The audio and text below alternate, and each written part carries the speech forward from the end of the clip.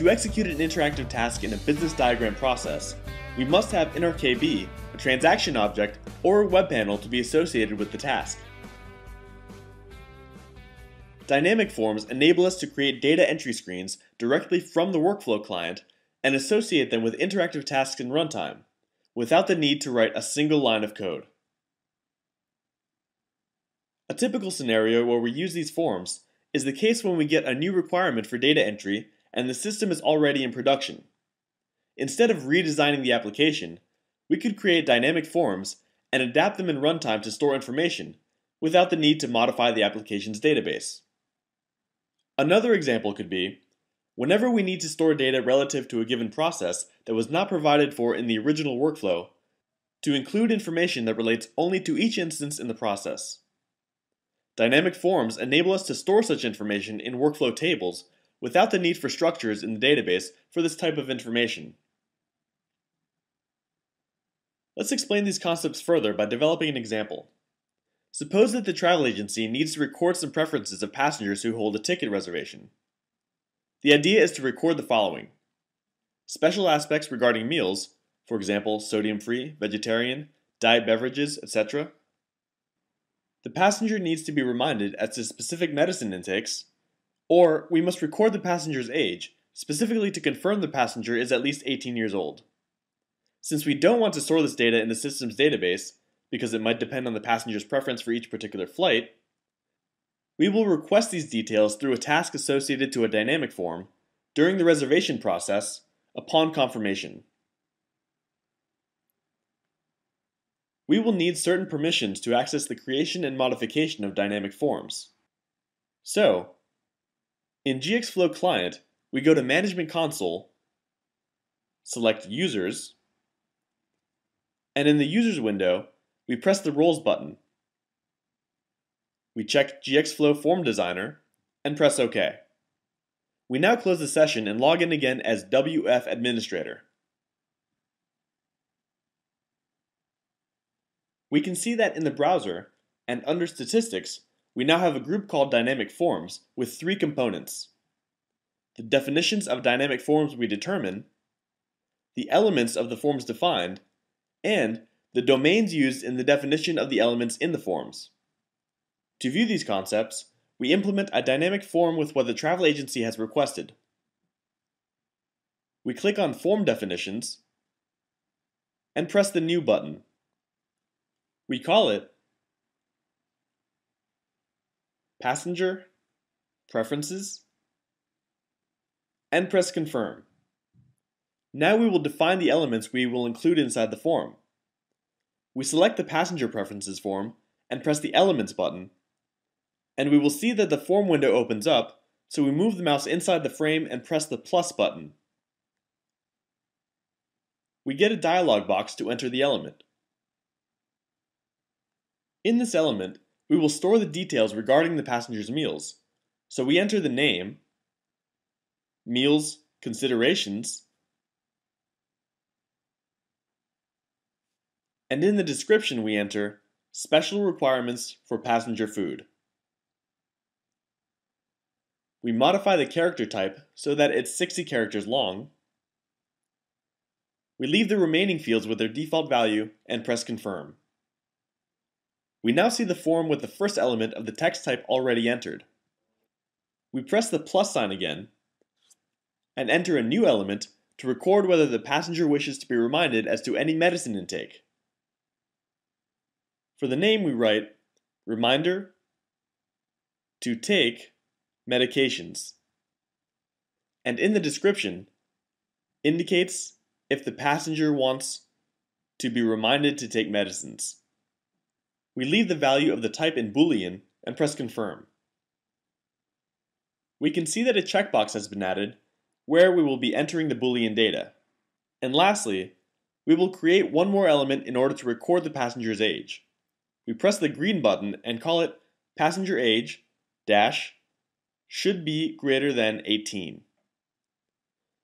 And in the description, verify if passenger is over 18 years old. We select the numeric type, 2 characters in length, and with no decimals.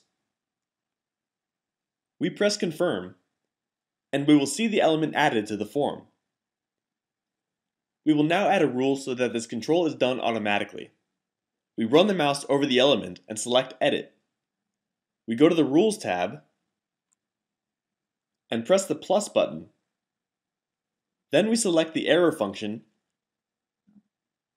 and press confirm. Now we can see that a rule with the description error has been created.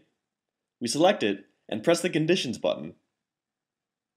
We can see that the window opens up to enter conditions. We now press the new button and have a window open to specify the conditions details. First, we press the blue arrow, then select the element to which we want to add the validation rule, in our case, passenger age. And then we press OK. Now we select the less than or equal to operator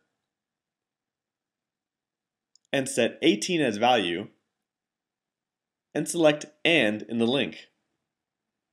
Then we press confirm.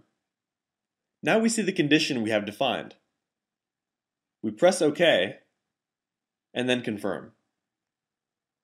And once again we confirm. We already have our form defined and ready to be associated with an interactive task. So we open the flight ticket reservation SD diagram and save it under the name Flight Ticket Reservation Dyn Forms.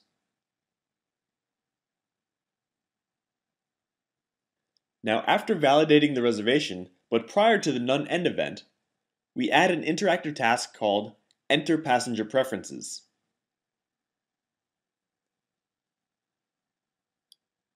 In the task properties, we go to the Dynamic Forms group and press the button corresponding to the property Application Form. Now we press the button in Forms and select the Passenger Preferences form. And we get the form's elements to have the option of mapping them with some relevant data in the diagram. And we press OK again. To execute the diagram, we right-click on it and select Run.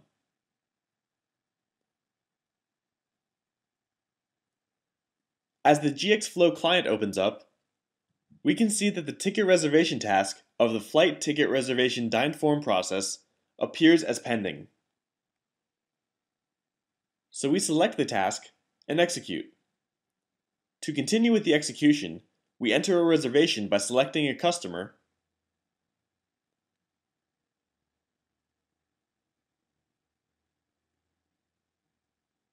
and now we set the reservation as available.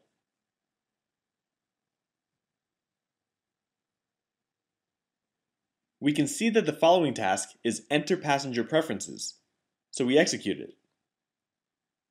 And the Passenger Preferences form is opened, where we will enter data.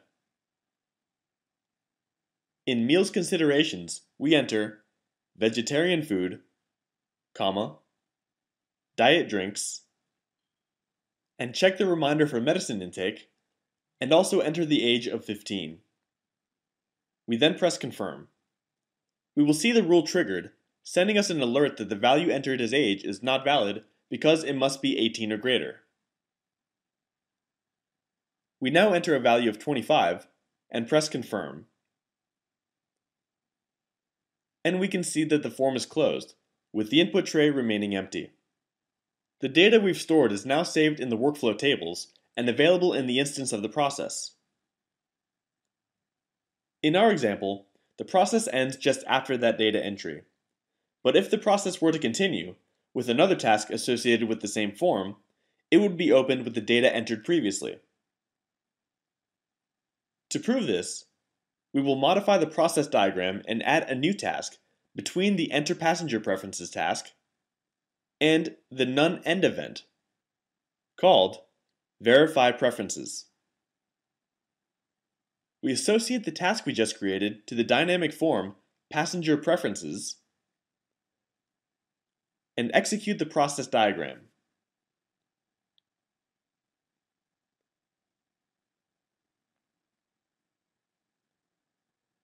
We execute the previous tasks.